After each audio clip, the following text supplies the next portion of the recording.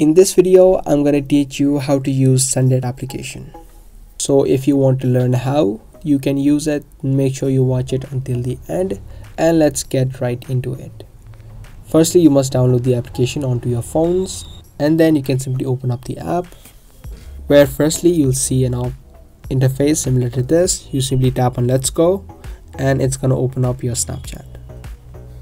Here you simply need to tap on continue and connect Sendit with your Snapchat.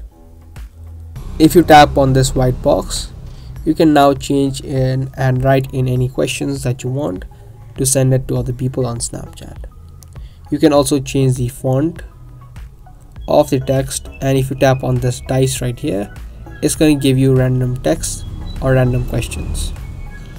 If you tap on this fire emoji, you can also use various other questions or text from other people. Now once you do that, you'll also have an option of changing the background like so, and when you're done you can tap on share.